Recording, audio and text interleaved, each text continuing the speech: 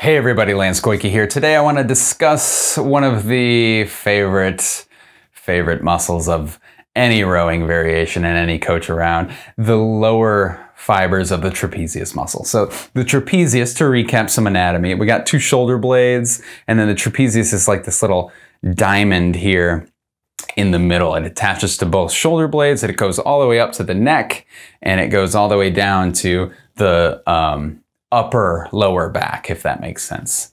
The upper part of your lower back. Now the lower fibers, they connect to the middle part of the shoulder blade, and they actually rotate the shoulder upward. So now it helps me bring my arms up because now my arm is pointed upward. That shoulder blade motion is like a third of the actual motion of your arm. So it doesn't actually all occur in the joint. It actually is shifting the entire complex of the joint itself. And that scapular motion is required for good shoulder health. So when I do rowing variations, what I'm looking for is lower trap activation and good timing of everything. So when I do a row, if I'm noticing my shoulders shrugging up as I'm coming down, or as I'm rowing up, then I have to think, okay, well, I want a little bit more lower trap. The first cue is, let me set my shoulders down and try to squeeze that lower trap muscle a little bit more. And sometimes that's enough and that's okay. And you're like, oh yeah, now I feel it in my middle back area. And you're like, good, that's exactly what you need. If you're not feeling that, then I have to start to think, why am I not feeling the lower trap?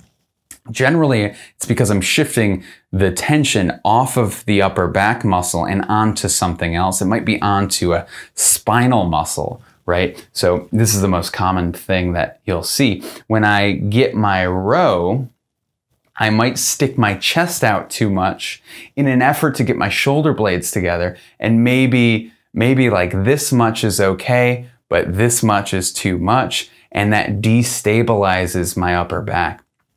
Maybe that takes the tension off of that trapezius muscle and puts it onto my spinal column muscles and increases the compression in your spine. So it's suboptimal anyway. That's like the whole nutshell. Those are the two major examples. You might have some asymmetries going on too, but that's a little too complicated for us to talk about on a video on YouTube. But hopefully that helps you kind of understand what's going on with the lower trap in the row. It's going to help me bring the shoulder blades back together, but it's also going to help me keep the shoulder blades set down, right? And so if I get both of those, I'm going to feel that low trap working during my row.